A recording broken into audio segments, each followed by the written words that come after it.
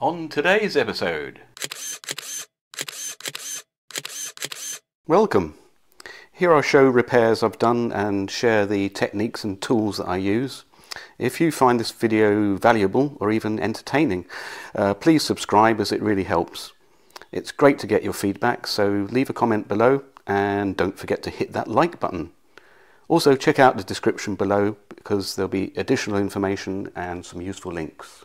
So my 3D printer here has taken a bit of a back seat recently, mostly because of this guy here. This is my new DSLR, new to me, it's a second-hand model, but just trying to up my game a little on the YouTube videos, improve some quality, which hopefully you'll notice. So one of the features of this is the flip-out screen, which is great. And what I didn't quite appreciate when I bought the camera was that in the video mode, obviously the mirror inside has to flip up so that the light can pass through to the sensor in video mode, which means that you cannot use the viewfinder at the back. You have to use the LCD screen, which is fine indoors, but outside. Here in Spain, generally speaking, it's very bright and you cannot see the screen very well. Now, as I say, in video mode you need to use this screen, and sometimes if you want to take even still photos at a strange angle, maybe you want to go up and you can tilt the screen down so that you can see it, or maybe an interesting view from below. So you tilt the screen up there and you can put the camera close to the ground and get some interesting shots that way. So some sort of hood arrangement for the screen is necessary. So I thought, why not bring the old 3D printer back into use and let's make one. So here we are in the SketchUp program, and I took some basic measurements of the LCD screen. So what we need is something that's 60mm high by 80mm wide, and just for symmetry I've made the back 80mm high as well. I think it's 70 at the front just to put a little slope on there. And the issue is that we cannot print this easily on the 3D printer, as this part at the bottom obviously is unsupported, so we can't print across here. We could put in support material, but that's just extra work to remove afterwards, and it would be difficult because the actual side panels, if you will, are only 1mm thick. So the solution, I believe, is to flip this thing, to rotate it and print it from the top down, as it were. So here we've rotated the LCD hood that we're going to make, and just used the rotate tool and flipped it over. In this particular case I went in the anti-clockwise direction, so that was 190 degrees, as the angle at the top is 10 degrees. So now we have an item which will sit on the printer bed and obviously be printed upside down, as it were. So we'll get that exported and then put it into our slicing software and go for the print.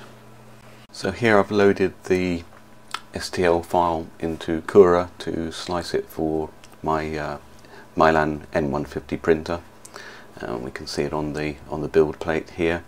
One thing to note, obviously, as it's very thin walls, it's best to put a brim around the base for it to build up onto. And I've just chosen the brim there with a width of 6mm.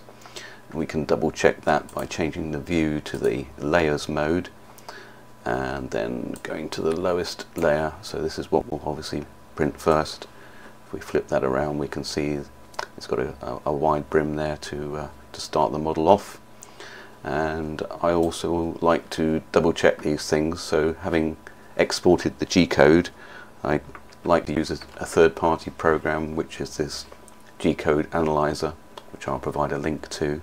And here we can see the model info, so we can double check the sizes, amount of filament used, an indication of how much time it's going to take to print, and in the layer information you're going to get a lot of detail there, and we can get more information by just scrolling up with this slider.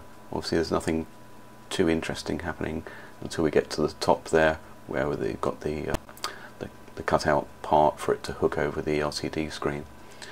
So here we can see the completed print, and let's try and get it off the bed. It's come off reasonably easily. Now this part at the bottom, the brim that we've put around it, that will quite easily detach.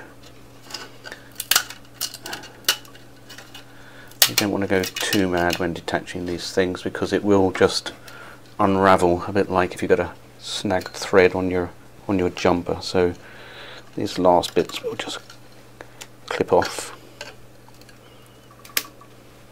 Okay. So this is the bit obviously that's going to slide over the screen, we hope. So here's the camera that we're going to fit it to. Let's flip out the screen here. Turn that on. You can see with the reflections what the issue is. So if we've done our job properly, that should now just clip over the top of the screen there. And if we turn the camera on,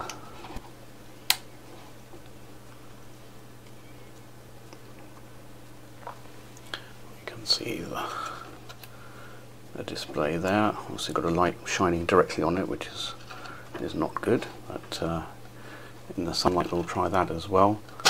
And maybe think about some method of putting a strap around the back, maybe some elastic or something, just to stop that happening. So we can see that we've got the full range of movement on there, and we'll try it out in the sun. So here I'm doing a little setup to take a picture of this little kiddie's motorbike for reasons that will become apparent in a different video. So I have my camera set up quite down low to get the shot that I want, and as we can see there's many reflections on the screen there. So we'll just try out the hood.